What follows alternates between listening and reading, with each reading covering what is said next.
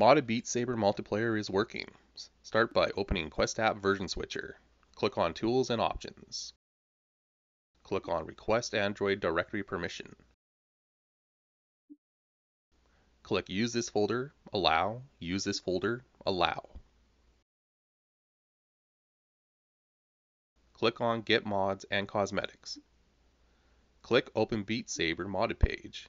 Search for Multi.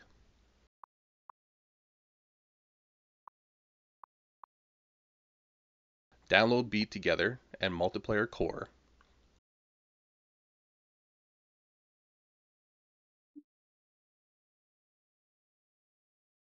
Click the Go Back arrow.